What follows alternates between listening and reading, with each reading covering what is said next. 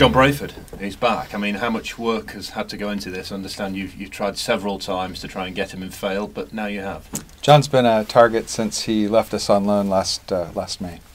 So a lot of work has gone into it, and we're delighted that it's finally worked out. And we're glad to have someone of his caliber coming, and we all saw him act as a catalyst last year, and we anticipate, we don't want to rest too much expectation on his shoulders alone. It's a team effort, but he gets on well with the lads, and he really contributed mightily last year, and we hope for as much this year.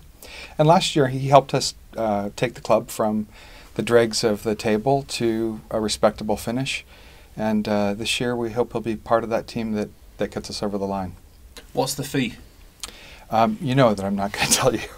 We have an established policy of not giving, not talking about the financial aspect of the transactions that we do.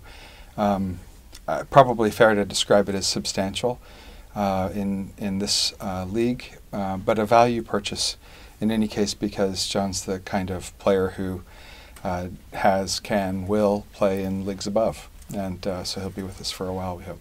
Is it 7 figures? Can you go that far? Sure, yeah, it is. Which is a substantial amount of money for any player, but particularly for a fullback these days. He's not any fullback, right? He's John Brayford.